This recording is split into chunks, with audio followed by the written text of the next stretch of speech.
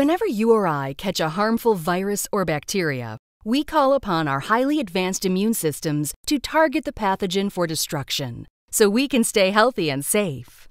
But animals aren't the only living things with a strong immune defense.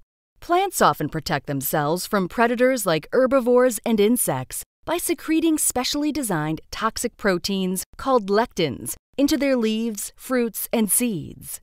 Once inside the animal, these lectin proteins cause a range of harmful symptoms, from gastrointestinal discomfort to nerve damage or even death, thereby deterring the hungry predator from eating the plant.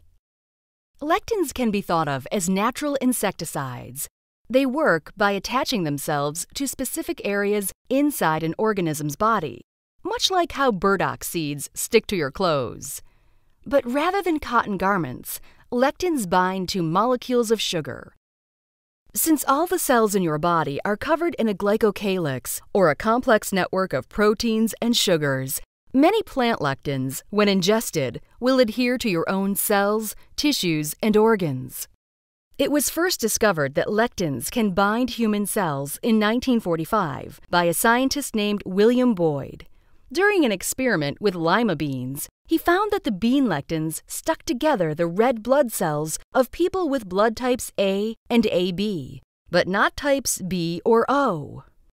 Since this first discovery, thousands more lectins have been identified in a variety of legumes, beans, nuts, seeds, fruits, vegetables, and even meats.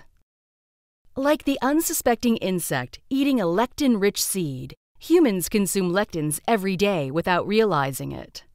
Most of the time, plant lectins don't pose a major threat to our health. But like the smaller creatures, some lectins actually can be a major source of trouble in humans. The lectins we find in common foods are much less toxic, but they often express their effects in a variety of symptoms.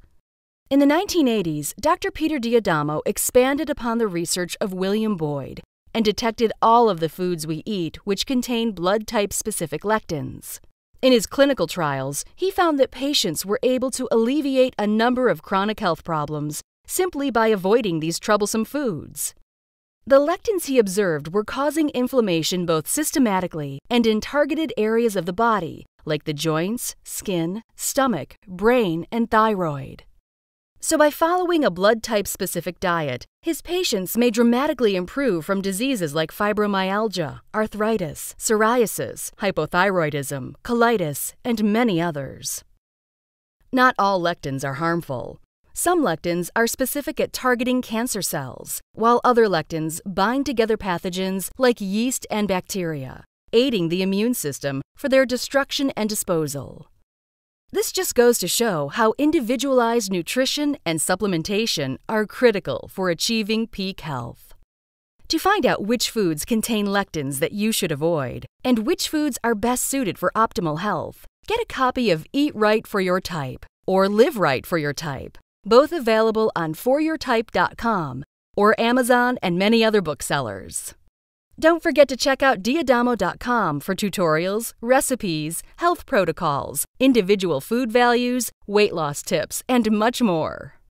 As science continues to recognize the importance of personalized healthcare, be on the side that's already ahead.